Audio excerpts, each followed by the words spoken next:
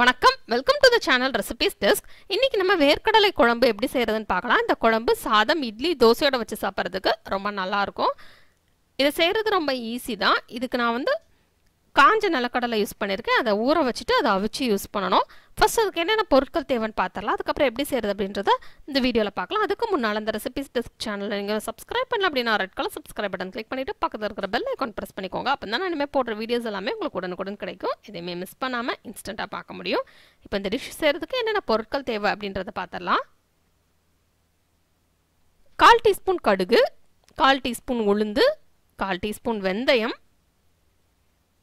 2 துண்டு தேங்காய், 3 பெரிய வெங்காயம், 1/2 கப் நிலக்கடலை. இது நைட்லேயே ஊற போட்டுட்டு நம்ம இதை ப்ரெஷர் குக்கரில் அவிச்சு எடுத்து வச்சிடலாம். புளி ஒரு சின்ன எலுமிச்சை அளவு நம்ம எடுத்து ஊற வச்சிடலாம். இந்த அளவு நீங்கள் எடுத்துக்கோங்க.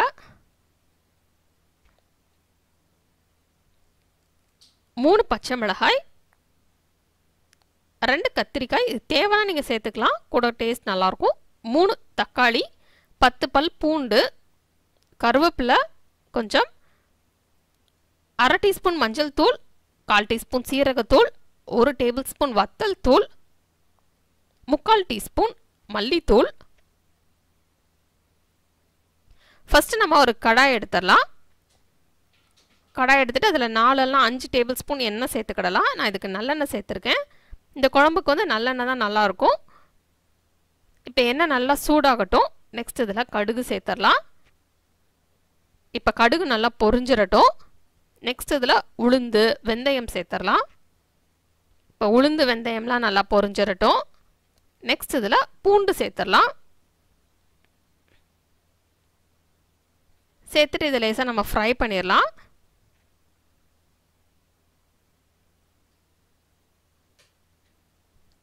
பூண்டு லைட்டாக ஃப்ரை ஆகட்டும்.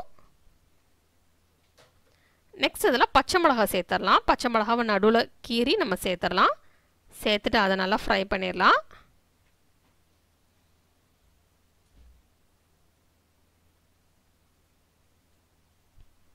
இப்போ இது ஃப்ரை ஆனதுக்கப்புறம் கருவேப்பிலை சேர்த்துடலாம். சேர்த்துட்டு அதையும் நல்லா ஃப்ரை பண்ணிடலாம். நெக்ஸ்ட் இதில் வெங்காயத்தை மிக்சியில் அரைச்சி ஒரு பேஸ்ட்டாக எடுத்து நம்ம அதை சேர்த்துடலாம். சேர்த்துட்டு நல்லா வெங்காயத்தில் உள்ள பச்சை வாசனை போகட்டும். அது வரைக்கும் இதை ஃப்ரை பண்ணிடலாம்.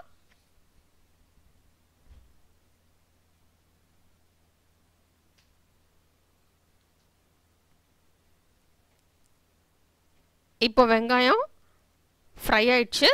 அதில் உள்ள பச்சை வாசனையெல்லாம் போயிடுச்சு. நெக்ஸ்ட் இதில் தக்காளி பேஸ்ட் சேர்த்துடலாம்.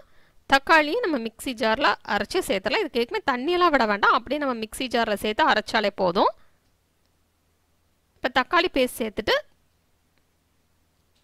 இதையும் நல்லா ஃப்ரை பண்ணிடலாம். நல்லா அந்த தக்காளியில் உள்ள பச்சை வாசனை போகட்டும். அது வரைக்கும் நம்ம இதை ஃப்ரை பண்ணிடலாம்.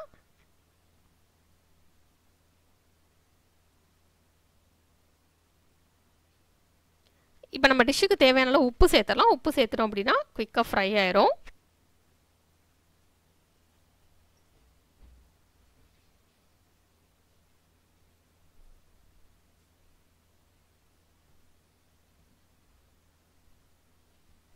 இப்போ தக்காளி நல்லா குக் ஆயிடுச்சு. நல்லா அந்த பச்சை வாசனையெல்லாம் போயிடுச்சு. நெக்ஸ்ட் இதில் கத்திரிக்காயை சின்ன சின்ன துண்டாக நறுக்கி சேர்த்துடலாம்.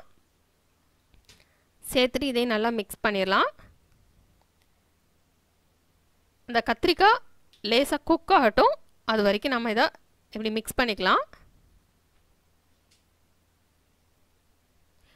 இது பாதி குக்கானா போதும். அதுக்கப்புறம் நம்ம கொதிக்க விடுறப்ப இது ஃபுல்லாகவே குக் ஆயிடும். இப்போ கத்திரிக்காய் லைட்டாக குக் ஆயிடுச்சு. அரை வேக்காடுக்கு குக் ஆயிடுச்சு.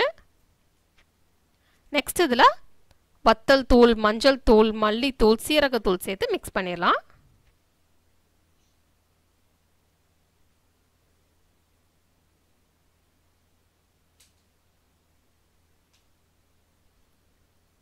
இப்போ இது எல்லாத்தையுமே மிக்ஸ் பண்ணியாச்சு. நல்லா இந்த பச்சை வாசனை போகிற வரைக்கும் இதை ஃப்ரை பண்ணிக்கலாம். இந்த தூள் வகைகளில் உள்ள பச்சை வாசனையெல்லாம் நல்லா போகட்டும். நெக்ஸ்ட் இதில் புளி தண்ணி சேர்த்துடலாம். நம்ம ஊற வச்சுருந்த புளியிலேருந்து நம்ம புளி தண்ணி எடுத்து சேர்த்துடலாம்.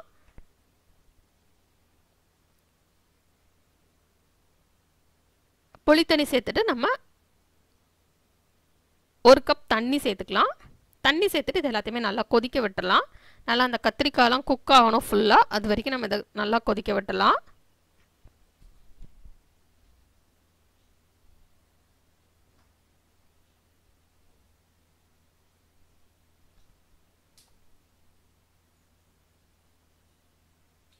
இப்போ இது நல்லா கொதிச்சிருச்சு. நெக்ஸ்ட் இதில் நம்ம ஊற வச்சு அவிச்சு வச்சுருக்கிற நிலக்கடலை சேர்த்து மிக்ஸ் பண்ணிடலாம்.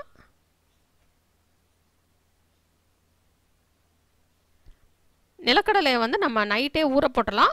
ஒரு 6 மணி நேரத்துலேருந்து 8 மணி நேரம் வரைக்கும் நம்ம ஊற வச்சுட்டு நம்ம காலையில் எடுத்தோம் அப்படின்னா நம்ம இதை யூஸ் பண்ண ரெடியாக இருக்கும். அதை அப்படியே ப்ரெஷர் குக் பண்ணிடலாம். நம்ம குக்கரில் வச்சுட்டு தேவையான அளவு தண்ணி சேர்த்துட்டு ஹை ஃப்ளேமில் வச்சு 3 விசில் ப்ரெஷர் குக் பண்ணிவிட்டு லோ ஃப்ளேமில் 5 நிமிஷம் வச்சோம் அப்படின்னா நல்லா ப்ரெஷர் குக் ஆயிரும். அதுக்கப்புறம் அதை இதில் யூஸ் பண்ணிக்கிடலாம்.